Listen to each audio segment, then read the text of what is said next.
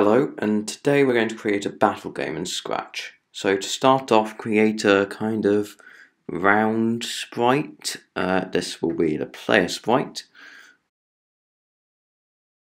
Now create another costume for the bullet. Just make this a bit smaller.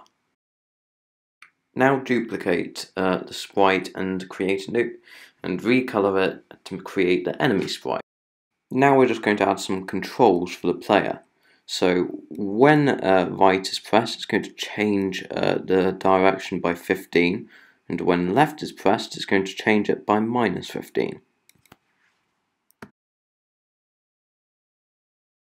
When up is pressed, we're going to want to move by 10 steps.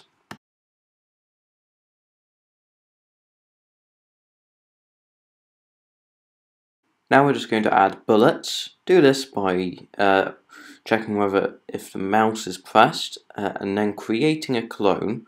Make sure you separate this into a new script, and then we're going to wait a few seconds before we can fire again.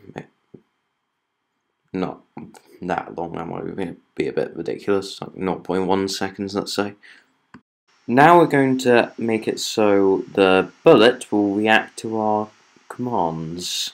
So it's going to, well, fire when you press the mouse, of course. We're going to make sure if it's touching sprite 2 or the edge, it's going to delete the clone. We're going to make sure it points towards mouse pointer. It will already be at the X position of sprite 1. We'll make sure we move 10 steps until it hits the edge, and then it will delete the clone. Also remember to make sure you switch to the bullet costume.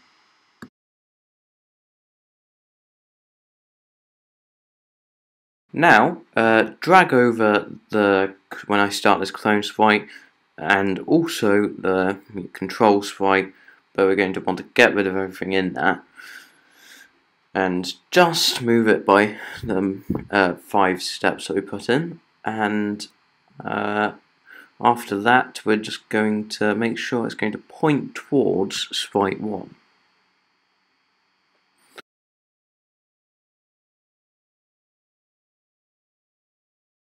Now just drag over the creator's clone block and just separate it from when this mouse is clicked block. And make sure it's going towards sprite 1 and to detect sprite 1. Now we're just going to have a repeat block in there to create the clone, and after that wait 1 second to prevent any kind of ridiculously fast firing.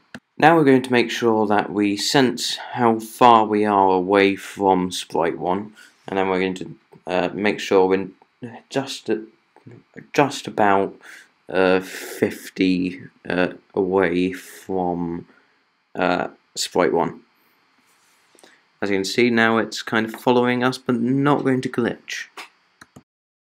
Now we're just going to repeat 10 times, move 5 steps without pointing in this direction, in order to add a bit more of an interesting pattern to its movement.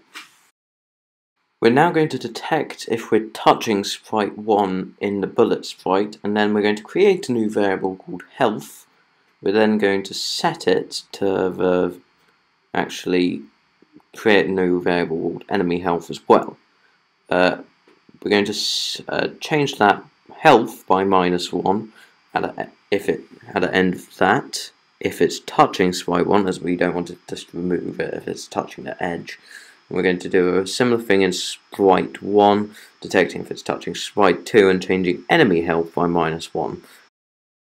Now we're just going to set the enemy health to 30 at the start of the game, and also set health to 30.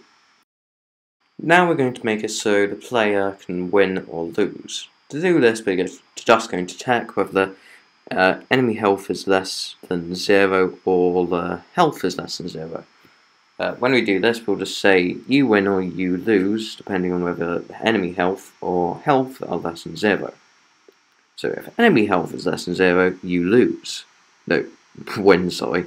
If if health is less than 0, you will lose. So just change that, and then you'll stop all in both. That will conclude today's tutorial. So if you enjoyed this video, feel free to subscribe. If you want to receive notifications of future videos, press the bell. Like the video if you enjoyed it, and bye.